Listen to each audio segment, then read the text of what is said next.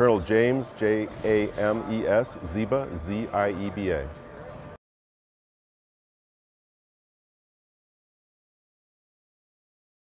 Our goal when we get there is to ensure that there's proper coordination so that services provided by the National Guard and other uniformed services are done in a very coordinated and efficient manner.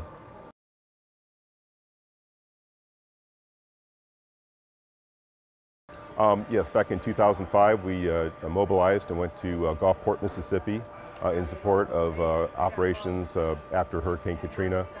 We coordinated the efforts to provide food and security to the people of Mississippi.